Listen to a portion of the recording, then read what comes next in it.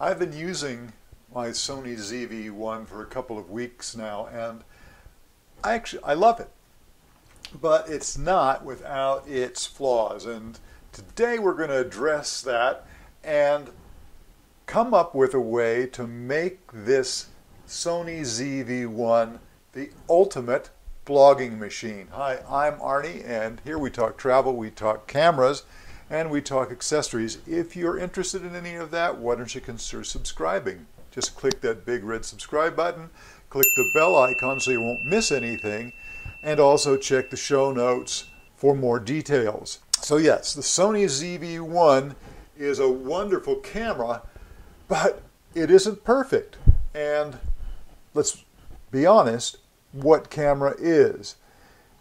I addressed one of the shortcomings in a previous video, and I'll leave a link to it in the description as well as in the cards in one of the corners, so you can see a little more detail of what I'm going to talk about here in just a second. So our goal today is to make this little gem into that ultimate vlogging camera that we all want.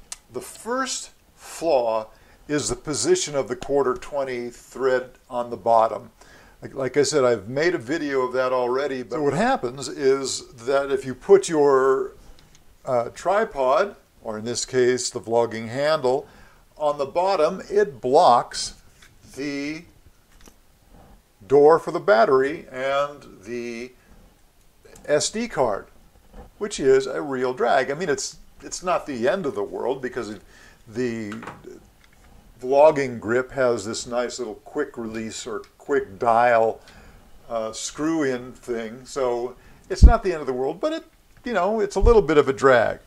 So first thing, the first bit of kit that you're going to want to invest in, and trust me, nothing that I'm talking about here today is going to break the bank. Small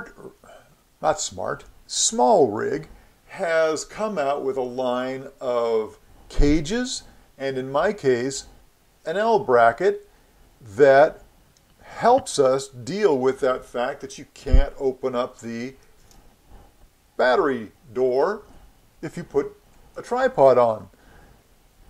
You'll notice that it has all kinds of places on the bottom to mount, to screw in different things, so that problem is solved. There's also a cold shoe mount on the bottom and nice little grip on it, nice wood grip. So, this little Small Rig mount is so perfect, and it hardly changes the dimensions of the camera at all. As I mentioned, there is also a full cage that goes around it if you prefer that. I've used those on other cameras and they're great. I just didn't want to change the form factor much on this. I wanted it to remain small. So that's step one. Step two is to make sure that you're protecting your LCD screen on the back. You're going to want to have a it's not adhesive. I don't know what keeps it on there, but you're going to want to put something on there that keeps you from scratching it, because you're going to be using this a lot, and you're going to be throwing it into, a bag or what have you. I have this out when I go on my bike rides as one of my 2 cameras, and I'm not always the most careful with it, so that is an absolute necessity. Okay, next up. This one is going to throw you a little bit, because one of the reasons that we love this camera is because it comes with a built-in ND filter. But let's be honest, that ND filter, if it's very, very bright, isn't going to work, because it only has about 3 stops. And so if you're out in the brightest sunshine, it is not going to do the job. So you're going to want to put an ND filter on. I recommend the K&F filter. It goes from an ND of 2 to 400. gives you a lot of variables there. So it's very, very useful. I've used this on my A6400. It works so well. 52 millimeters. So you're going to want to put that on.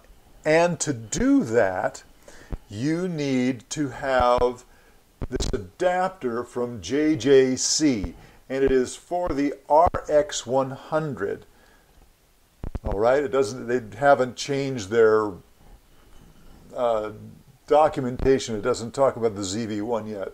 So you're looking for the one for the RX100. And it just sticks right onto the front. It's got a very strong adhesive ring on there.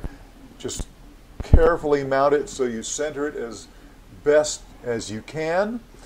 And it has a 52 millimeter thread in there, allowing you to take your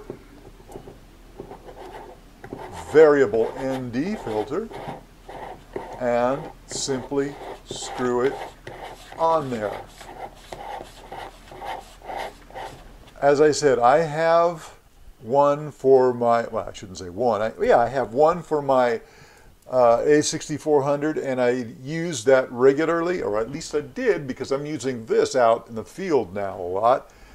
It is so easy because with the flip out screen, you can see yourself and you can see when you're blown out, and all you have to do is dial in the filter.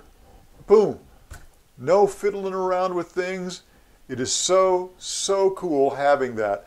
And again, remember, we're talking about doing things inexpensively and without changing the form factor of the camera. I don't want to be adding a lot of bulk. I don't want to be adding a lot of weight. Perfect. Last but not least are mic options.